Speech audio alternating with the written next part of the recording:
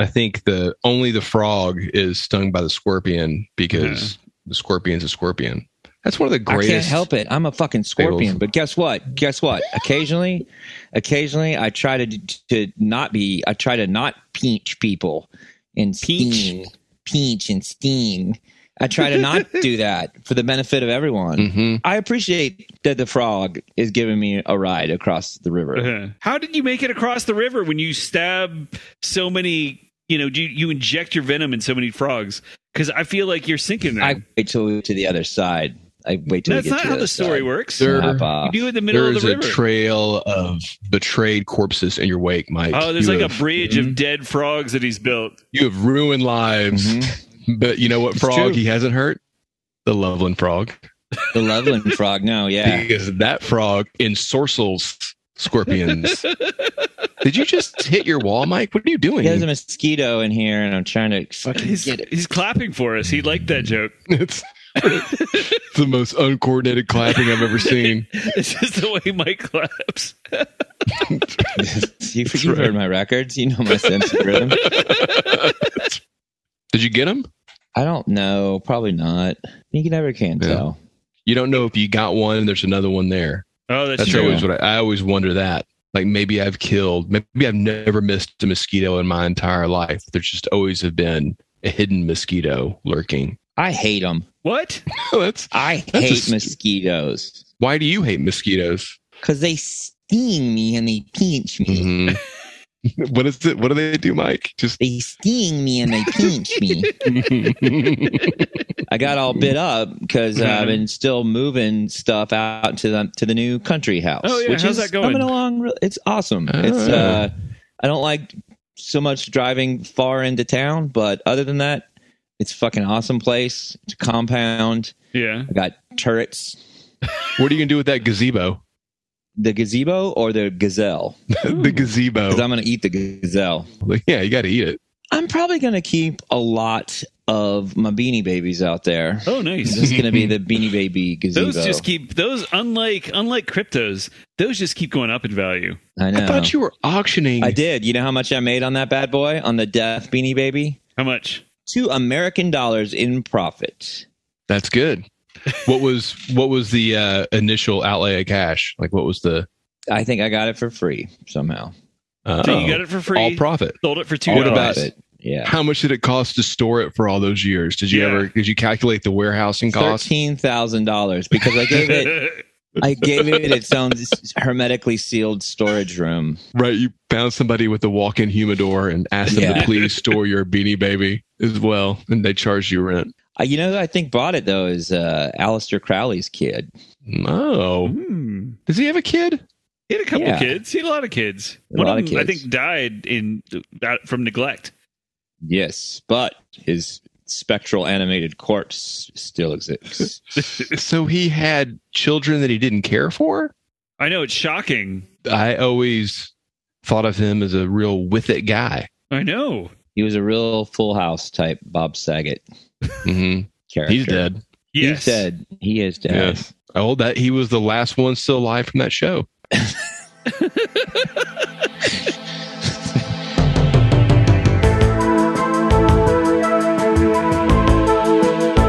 Welcome to INS, the International News Service, your source for the most important weird news from across the globe. With news analyst Kevin Harrison, actor, comedian, and musician Mike Wiebe, and professional commentator Brian Camp. INS, the news you need.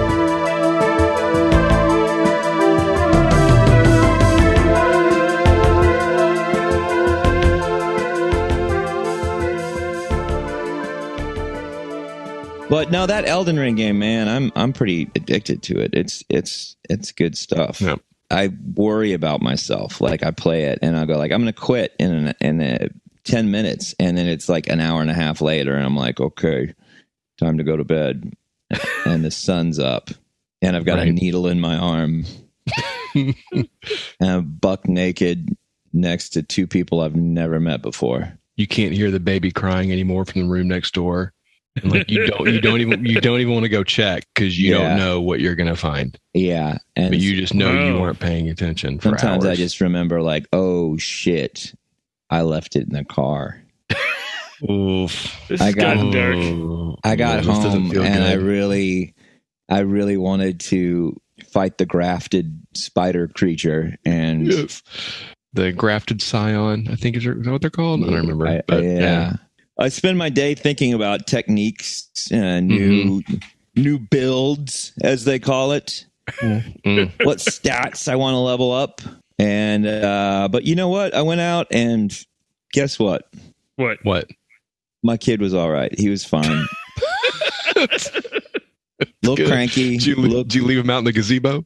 Yeah, well, I mean, in the car seat inside the car, but you know, it's not even really. I mean, is it? It's still spring. It's not even and summer the nights yet. aren't that cool. It was in the evening, so it wasn't even right.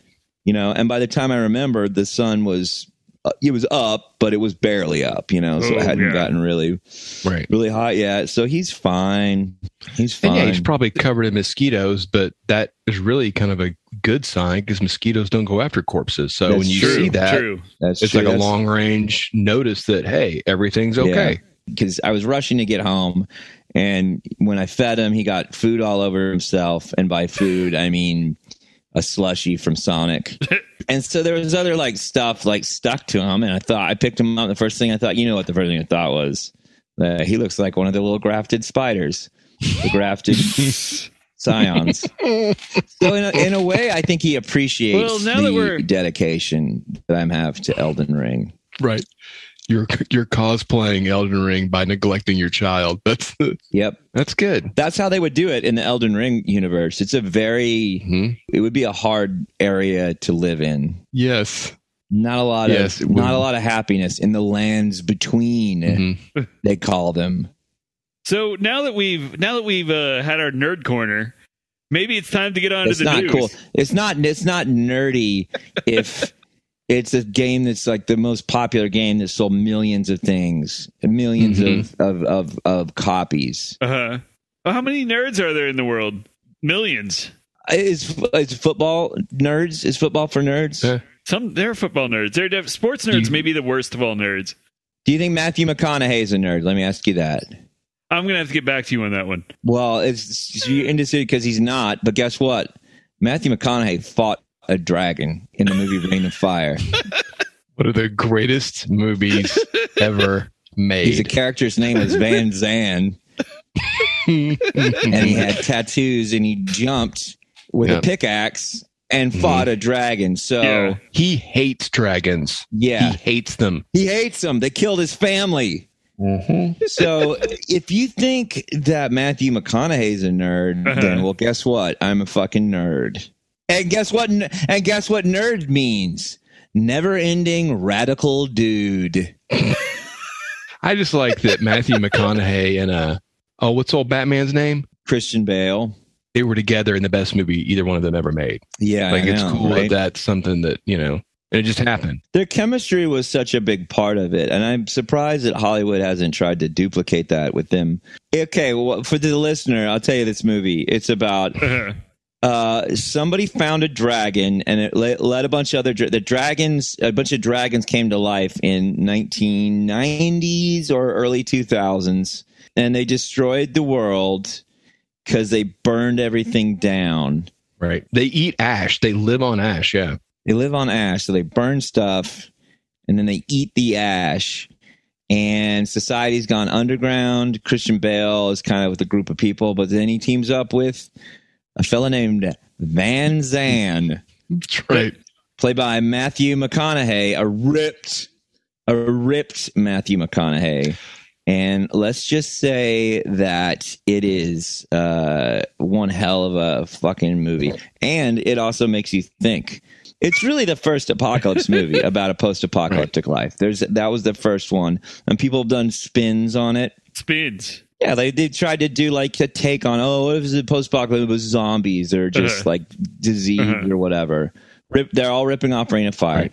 And then any movie, Game of Thrones is just a giant Reign of Fire ripoff. Oh yeah, you can the cues, you can see it unfold, that it's almost the same movie, beat for beat. Well, Game of Thrones isn't a movie. It's a long movie. Right. They couldn't they had to take that many episodes. They had to try to copy what they accomplished in 2 hours. Yeah. In Ring of Fire. They had to spread it out over 8 hours to even come close. And they couldn't even do it right. There's no other way to pack in something that dense. Yeah. They didn't have they knew they couldn't get McConaughey because McConaughey is such a purist. He's like, I'll not do Van Zandt again. Van Zandt died, and that's how he is. They're not going to like retcon him back to life or whatever. And also that, and Game of Thrones knew that they couldn't even attempt to do that. So they didn't even put tribal tattoos across someone's body like they did on Van Zandt's. I mean, what a great way to effortlessly show that somebody is tough, right? Like they invented that. Tribal tats. Tribal tats? Yeah, that was Rain of Fire. Yeah, for that movie. Oh, yeah. For that movie. Yeah. Because before it was always like a picture of like a fucking Popeye or a Sailor or Taz or something like that. But that was the first movie that was like, oh, what if we just big black bars in certain areas? We'll call it tribal tats. They're also the first movie to coin the term sick ink. All right, you guys ready to get to the news here? We're going to describe a 20-year-old movie that nobody cares about. You are missing the mark, sir. You're missing the mark. I mean, yeah. I guess if you're some like, Marvel, this is where things started. Well, that's why we don't get movies like Rain of Fire anymore. It's because of Marvel. Yeah, because it has to be. We have to have the same thing all the time. Maybe it's because it lost a bunch of money and. Well, art house flicks don't always make a lot of money, Kevin. Art house movies, prestige movies like that. Yeah, it was made because of course it was. It wasn't just made to like, oh, fucking big guy punching another guy, girl with great big fucking titties halfway showing some, CGI. What? Suck my own dick. This was like a movie that like had action, it had adventure, but it also made you think. It had Matthew McConaughey, Christian Bale, two of the biggest working actors around. Do you know what no Marvel movie has explained so far? In all those movies, they have never once explained how the dinosaurs became extinct. And Reign of Fire does. Yep. How did the dinosaurs become extinct, Brian? Just think about it. Just think about it.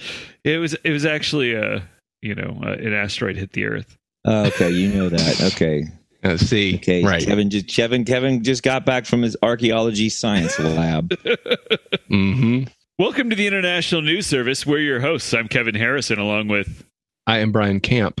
I'm Mike Van Zandt. And who's that over there? Yeah. And in the lower third, not here because he's been burnt to a crisp by a dragon, and then his ashes have been eaten. It's Mark Ryan. You won't be spreading those ashes over the ocean. They've been consumed by a dragon. Yes. I just was wondering if we were reporting that Mark's dead. Is that what we're reporting that his ashes were eaten by a dragon.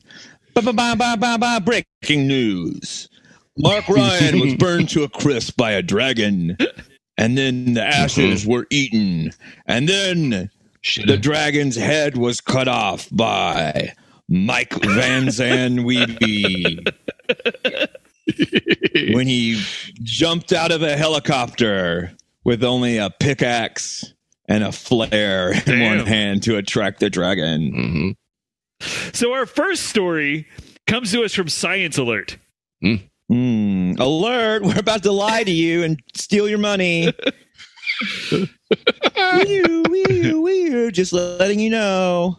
Nothing we say is going to be real. Numerous anomalies have been spotted on Mars, including a face-like formation, something called butt crack rock that, well, it looks like what you might expect. An angel, a Sasquatch skull, and even a squirrel. While each of these has been debunked as natural phenomena, in mid-May, NASA's Curiosity rover spotted something new on Mars. A perfectly carved, massive alien doorway. The doorway is a sheer rectangular opening carved into a rock hillside, and it looks like an entrance to some sort of secret underground tunnel. Of course, naysayers on the internet, people like geologist and Brian, were quick to point out that the doorway actually looked like normal erosion, or that several fractures in the rock indicate that the doorway was formed by a Marsquake and not by aliens. A Marsquake? What? Don't call it a Marsquake. We have earthquakes here. They have Marsquake. What is it? You can have an earthquake on Mars.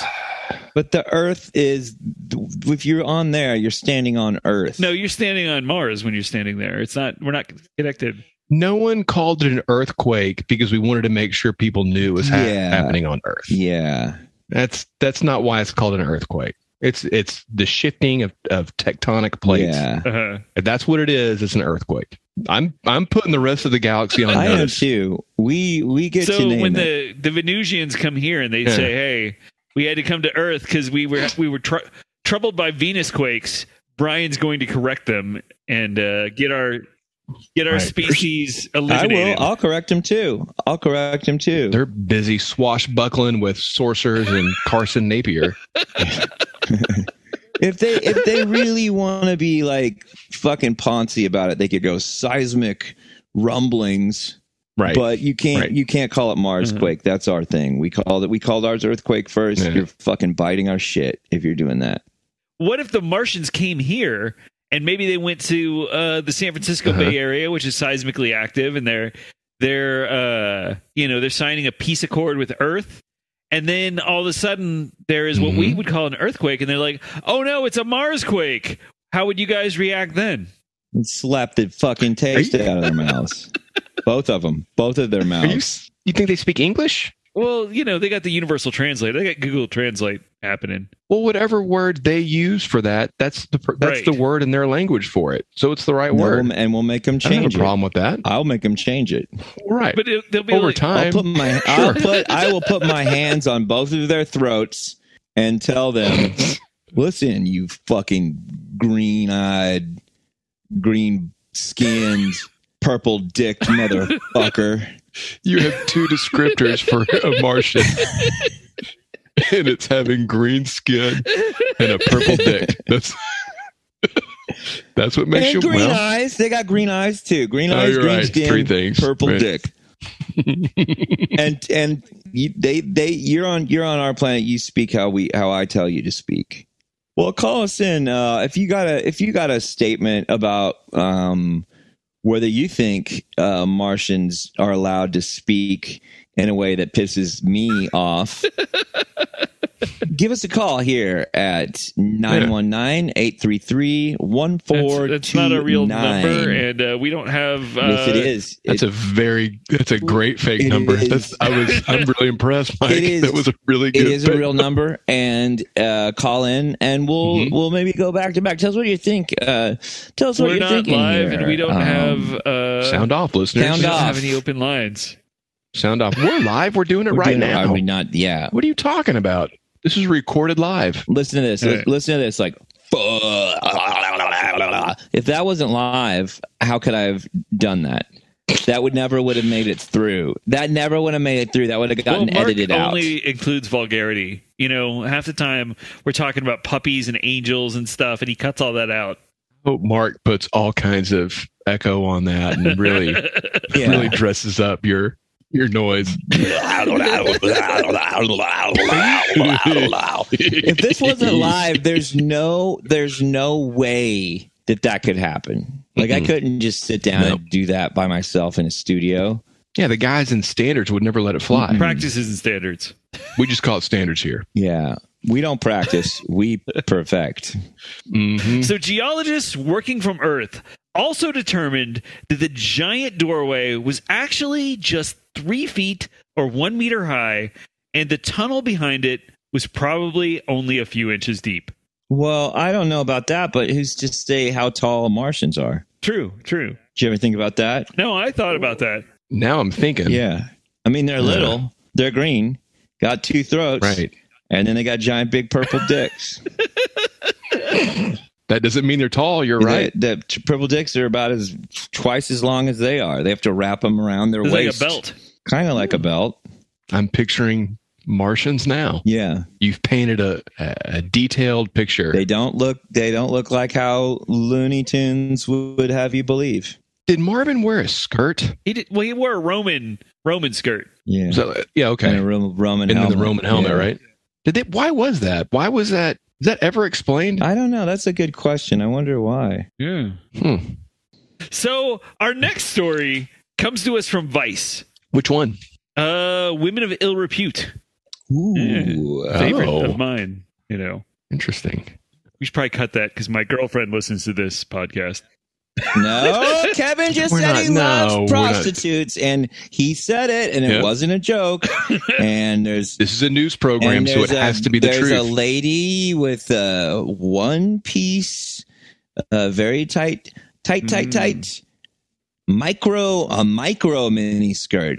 I would say micro mini skirt, and she's smoking, and she's got the front of her hair is like a big puffy tangle.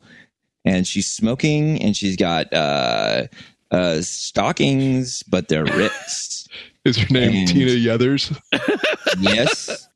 Yeah, and she's smoking a cigarette, and she is also chewing gum loudly. Occasionally, you'll hear her look out the window and go, "Want a date?" Isn't that the sound that the Frankenhooker VHS box would make at the video store? That it is. Because it was a talking VHS box. You'd push the button and it would say... And if you think that Reign of Fire is less obscure than Frankenhooker, then you, sir, especially the less obscure than the Frankenhooker VHS cassette box that had a talking button you could push. And what did it say when you pushed the button? Want a date? I've never heard that in my life. I feel like I missed out on something. But have you heard of Reign of Fire, one of the most influential films of the last 20 It changed my 20th life. Century? If I were to go back through my journals, there would probably be about 7 references to Reign of Fire a year. Mm-hmm. So we've discussed the trouble of home ownership on the podcast several times, including a couple who inadvertently bought the house where The Exorcist occurred, and the challenges of selling a house where someone had been murdered. Yeah, and we talked about how I just moved. How about that tie-in? Because somebody was murdered in that house. Yeah. Well, yeah. In the gazebo. Yep.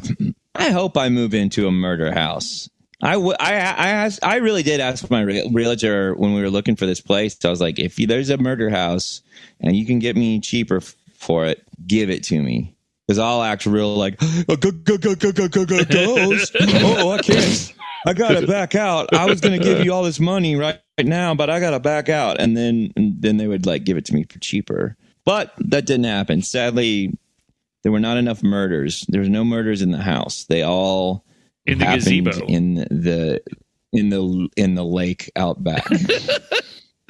So 2 years ago, a couple paid $275,000 for a house located on the beach in Rodanthe, North Carolina. Beachfront property for $275,000. I'd say they got that at a steal. And its listing promised amazing oceanfront views. Unfortunately, a storm in mid-May brought coastal flooding and big waves, which led to the home collapsing into the ocean. Nevertheless, the real estate property website Zillow determined it was not all bad news for the owners. Zillow featured a picture of the wreckage and gave it an estimated value of $381,200. Not a bad return. Well, of course, Godzillow's going to do something like that. All he does is wreck stuff. And now he's got a website walking around smashing shit, doing laser breath on everything, and he's trying to get out of paying for the damages. Regardless, $381,200 is not a bad return in just 2 years, and after the house had been destroyed. Yeah. That's solid. Well, is anybody going to buy it, though? So the National Park Service confirmed that the home was unoccupied at the time of its collapse, and Zillow has since removed the house from its website. Well, somebody probably bought it. Well, no, it's always up there. My house is up there. He probably removed it because he was busy fighting King Kong in the center of the earth. Does he go to the center? Is that where they fight? On an island. No, they fought on Earth. They fought on the island, but Kong went to the center of the Earth. That's where his home is. Oh, no. It was some sort of thing. That's where Monster Island had some sort of a center of the Earth connection. I do not know. I didn't think King Kong lived on Monster Island. Yeah, he was on a different island. Well, Godzilla's mobile, Skull Island, right? Skull Island. He was on Skull Island. And there was some sort of connection. But Godzilla is the realtor for Monster Island as well.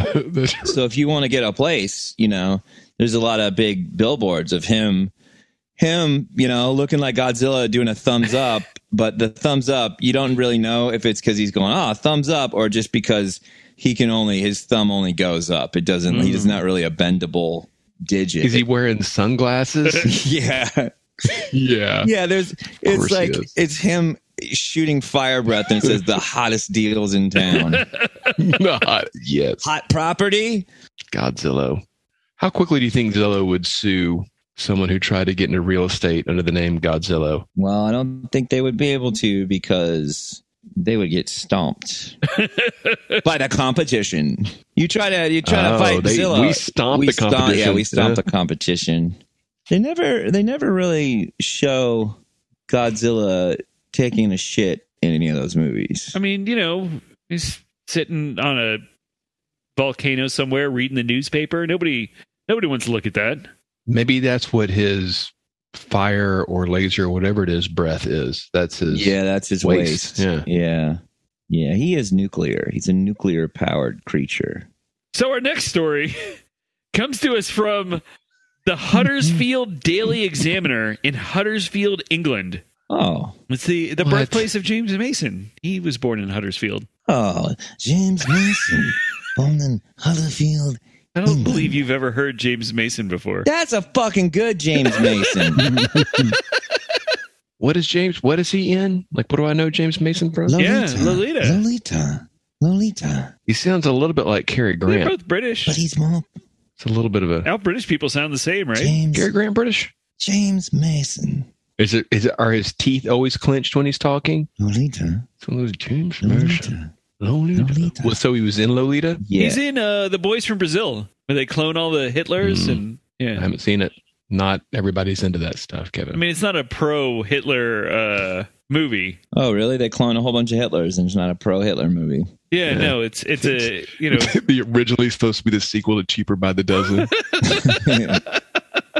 the wacky hijinks in Brazil. From the Huddersfield Daily Examiner. Huddersfield. Isn't that where Our Town is set? Our Town is set in Huddersfield. That's Pottersfield. A 58-year-old retired businessman in North Yorkshire, England, named Russell Kellett. Home of the Terriers. The Yorkshire Terriers. That's where they're from. All right. In the dog business, we call them Yorkies. That'll save you a lot of time. It has, and it has.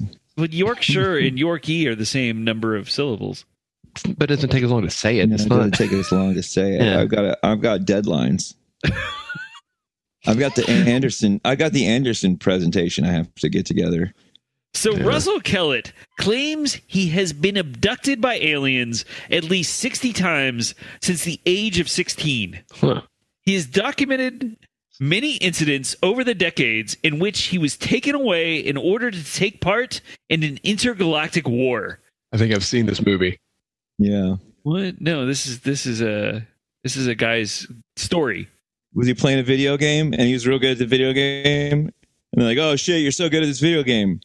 Oh man, you want to come get in our rudimentary CGI spaceship?" So Ender's Game came out before The Last Starfighter, right? The book. The book did, but not the movie. Right. Because it's kind of a rip of the book, right? I never read it. You never read Ender's Game? I just said that. Literally just said I'd never read it. I'm trying to confirm that you haven't read a book that I assumed you had read, Kevin. I was too busy reading Daredevil, okay? All right. Because let me ask you something about Ender's Game. Does it have ninjas? Fucking Daredevil, the Ender's Game quadrilogy, the whole run. Does Ender's Game have ninjas in it, Brian? No, it doesn't. Then I didn't care about it when I was growing up. Okay. Wow. Message received. I thought. Right. Loud and clear. Trying to make a point. You brought the story about the last Starfighter, and I was trying to comment on it. This is a story from North Yorkshire, England. Yeah, about a guy who played a video game. He got really good at it, and Mike said like a spaceship came down and got him. Spaceship came down. Oh no, this is better than that. And there was bad acting, and his friend was a corny. And they go to that planet and like Mickey Mouse, like that. Mickey Mouse. Mickey Mouse. How many more obscure movies can we just shove into this? This is a good one. This is for all the cinephiles. This episode is for cinephiles, cinefans, and cinefans. Cinnabons. So Mr. Kellett said he had been captured by alien creatures that he said looked like Dracula, but, quote, without the sharp teeth. Like Romulans. Romulans don't really look like Dracula, though. Do a little bit. They got eyebrows. They got Dracula eyebrows. Yeah, and they don't have sharp teeth, do they? I've never seen their teeth. I don't think so. They got pointy ears though, like Vulcans. Yeah. Don't they? Yeah, I think so. Or is that the difference? They look just like Vulcans except they have round ears. I think that Romulans used to be Vulcans and then split out. There was like a schism, and they went to Romulus. I think that they look different in all the series, right? Because like Klingons just look like regular dudes pretty much in the original Star Trek, they right? got big fuzzy eyebrows. Oh yeah.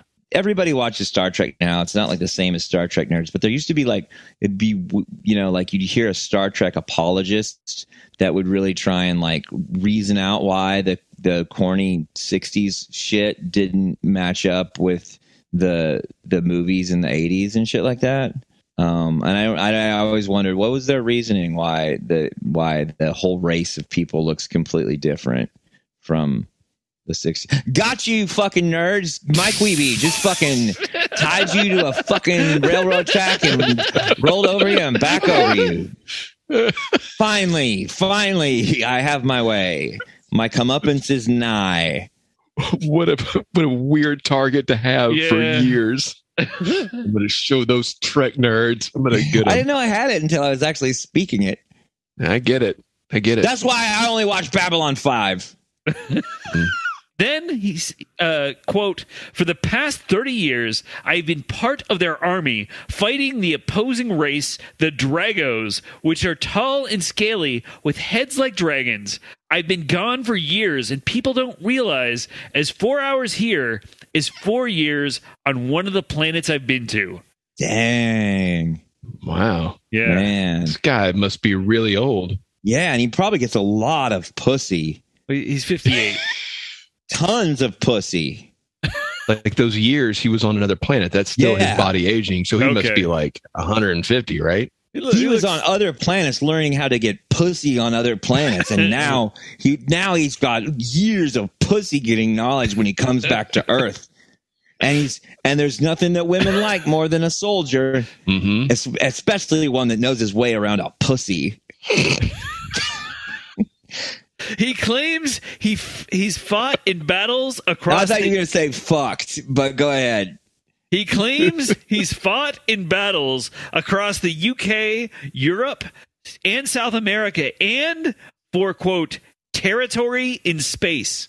Whoa. Mr. Kellett also says his first encounter occurred when he was just 4, and he saw a man in a spacesuit in his family's backyard, adding, quote, he was in my garden. I couldn't believe it. I waved and he put his hand up. There was a silver object, which I thought was a dustbin. He walked behind the silver object, and the next thing, it juddered and went up. I thought, what the heck is this? Okay. Good story, Mr. Kellett. That's great. I feel like I would concentrate more on the war fighting and the things that happened recently, the memories that are maybe a hair more fresh than the rather boring encounter that you had initially. That's kind of less remarkable and also, I think probably a lot of kids have said that they saw stuff like that. It's crazy if you like told a lie when you're like 4 years old and you just like kept doubling down for the rest of your entire life, all based off of a lie. I like the idea that Mr. Kellett can't watch Reign of Fire without suffering symptoms of PTSD. Yeah, war with the Dragos. The Dragos. Mm-hmm. Apparently, all this came out to promote the man's latest book, which is entitled. I don't understand this title, but this is what it's called. Quote. Russell Kellett is E.T. Rider, which is also the story of his life and his alien encounters. Like Easy Rider? E.T. Like a play on Easy Rider? No, like E.T. Rider. Like he rides a bunch of E.T. bitches. He gets a bunch of alien pussy. That's far more likely. Wow. Yeah. This is the first time I got some aliens pussy. I was sitting in a space bar and I was drinking, and some guy came up to me and he said to me, "Hey, my name's Slothar, and I'm an octopus bad shithead. I want you out of my bar." So I punched him, and then a lizard lady came over, but she had big lizard lady titties, and she said, "Hey, you want to go back and tame this beast?" And I said, "Okay." And so I did. And I fucked her pussy. I want to read this book so bad. I did too. It sounds pretty good. It sounds great. Apparently, this isn't the first time Mr. Kellett has made headlines. In 2020, he also revealed that he saw UK pop singer Robbie Williams aboard a spaceship in 1999. That's Robbie Williams-esque behavior. Didn't Robbie Williams kill himself not that long ago? No, he's still alive. And Robbie Williams actually did get a lot of pussy. I have no doubt about that. But Robbie Williams did not deny the story, but said, quote, "No comment." Yeah. I think he's just picking up on Mork stuff. So he's saying that Robbie Williams saw him in space just because he saw him on a sitcom. No, that's Robin. That's right. That's Robbie Williams was in a group called Take That. No. Wow. No, he was he was a stand-up comedian. He was in that movie RV. He's funny, but he's not a stand-up per se. He was he played like the funny doctor in that movie. Are you thinking of Patch Adams? Yeah. Yeah. Because Robin Williams was in Patch Adams. And he was fucking hilarious in that movie. Yeah. But Robbie Williams is his British brother, who's a singer. Are you sure? Yep. Okay. And he was in a group called Take That, but then he just started, I don't know, he started a solo career. Was that his improv troupe called Take That? Sounds like a good...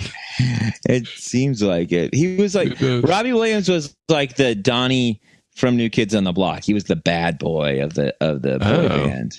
The Boomtown member. Yeah. Transformer.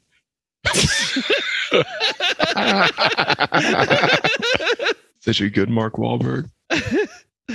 So our last story comes to us from The Independent. Mm-hmm. A recent study by scientists at Kyoto University looked at 48 cats that cohabitated with at least 2 other pets, either in a home or at a cat cafe.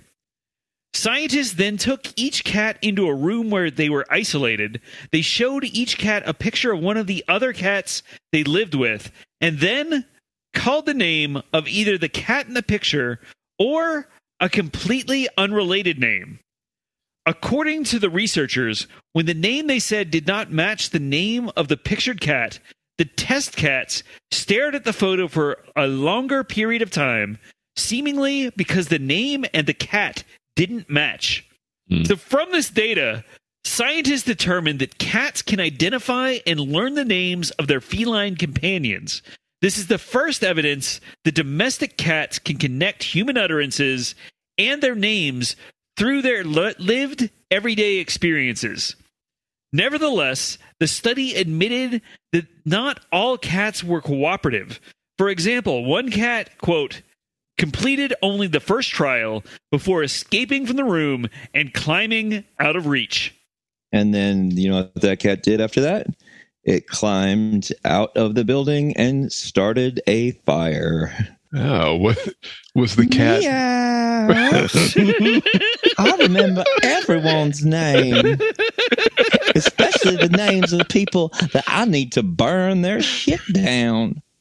Bitches. Talk about getting some pussy. This pussy's gonna get some of its own, if you know what I mean. Just tapping away.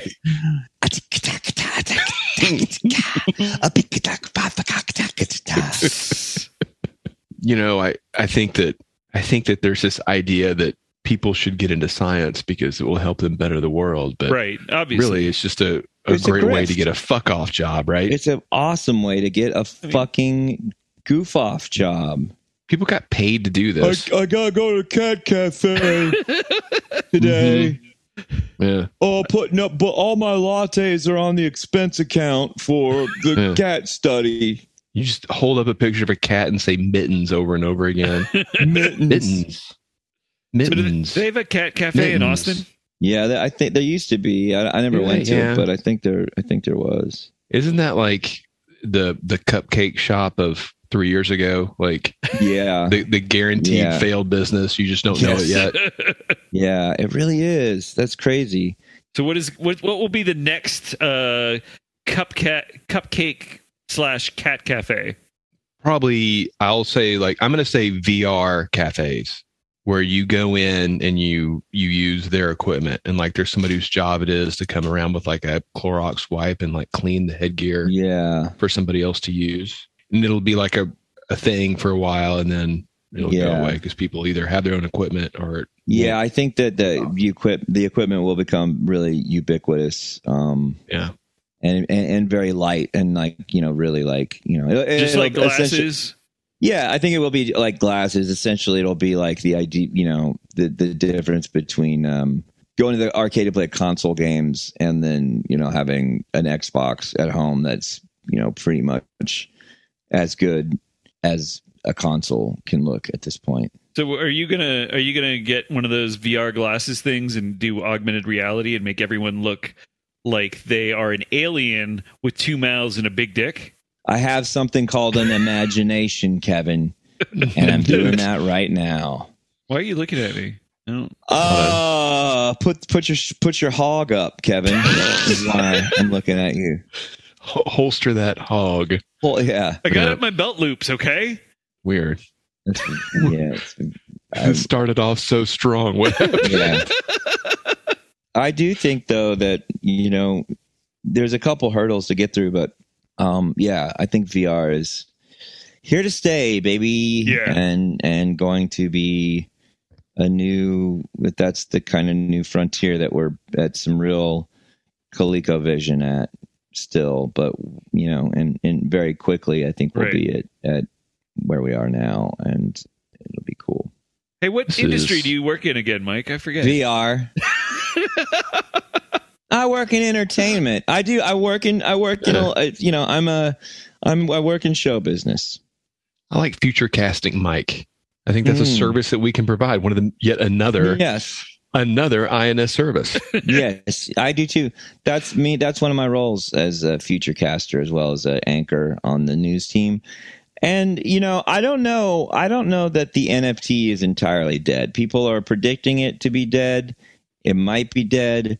I think that there are uses for it. The technology is not there for, but I can't make that funny, so I'm not going to talk about it. Well, we don't. It doesn't. I mean, we're telling the truth here, and you know, I will say that all these celebrities that got their apes stolen, you know, Seth Green got the apes. Wait, what? Seth Green got his apes. You know the board yacht apes, like real apes. The most famous NFT are these like apes. Oh, like fake. Okay, fake ape. Okay. They're not fake. They're real. They're worth thousands and thousands of dollars. Like primates. Like Bubbles the chimp. Like an orangutan. Like they have an orangutan, and no, it's an NFT. So they stole it. They're non-fungible. I didn't think you could keep those as pets. I mean, are you sure it wasn't just like seized by animal control? They were stolen by hackers. What are hackers doing stealing apes? They're probably trying to sell them on the dark web. Oh, okay. For like to torture him or do stuff to him. I don't know how sick. People are real sick. There are a lot of sickos out there. And now Seth Green, star of the Austin Powers movies, has a stolen egg. Mike Myers. Yeah.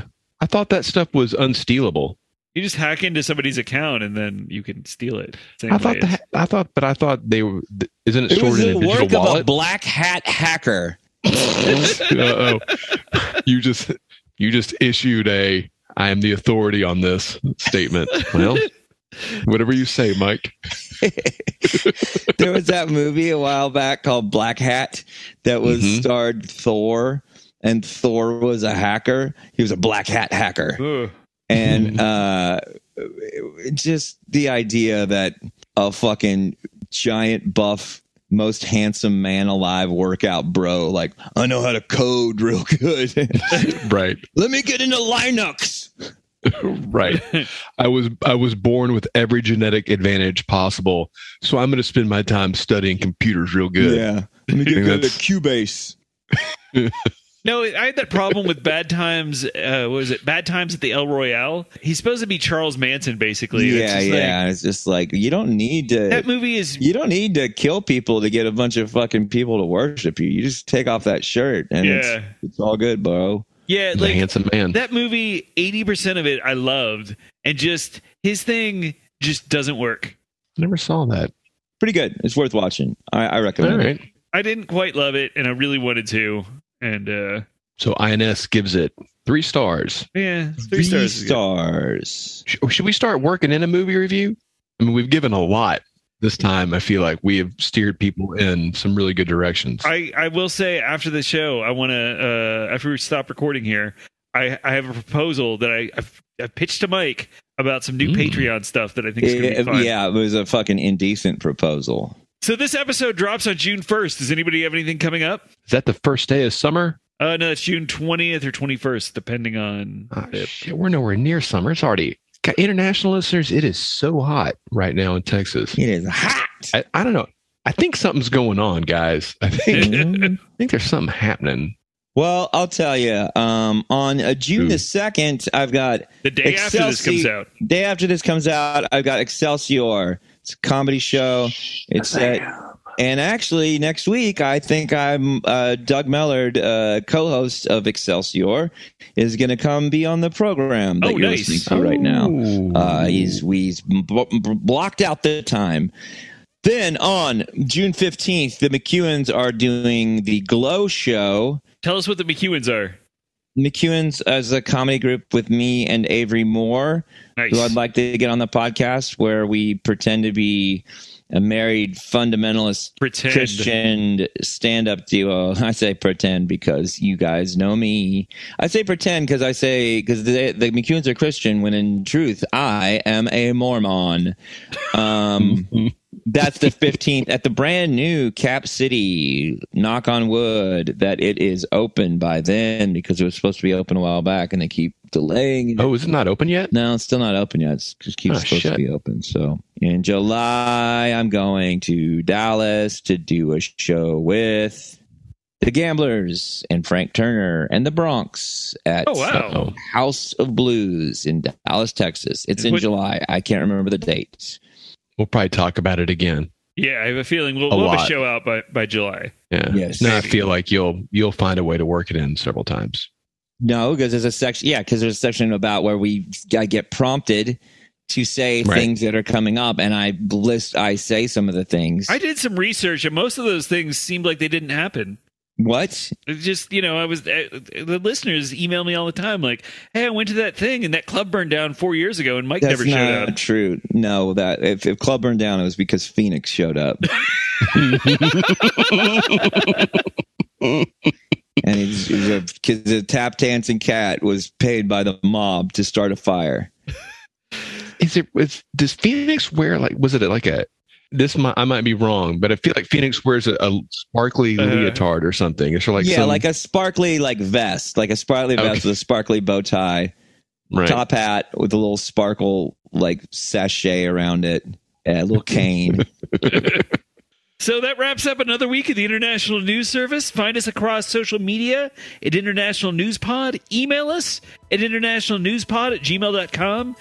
If your cats are smart enough to know each other's names, then they're smart enough to listen to INS. Check out the INS merch store at Redbubble and our Patreon. We'll see you next week. Goodbye, bitches. I gotta go get some pussy. Thank you for listening to the International News Service. Don't forget to rate, review, and subscribe to the podcast. INS, the news you need.